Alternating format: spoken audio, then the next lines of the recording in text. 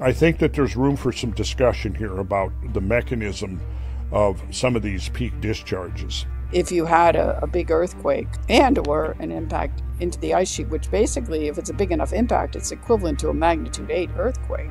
Yes, yes. Then the seismic shaking would crack the ice. It also could trigger, induced seismicity. Then you could get a flood as a result of that.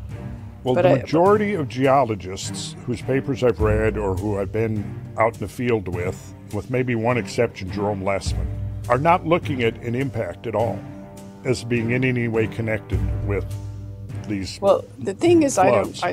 I've heard that now they think it's not just one big flood, that it's multiple events, but I don't know. I think that even one ice dam scenario of 2,000 feet depth water is problematic. It just multiplies the problem if you say, well, the ice dam failed and then resealed the outlet there at Lake Pend Oreille again and again and again.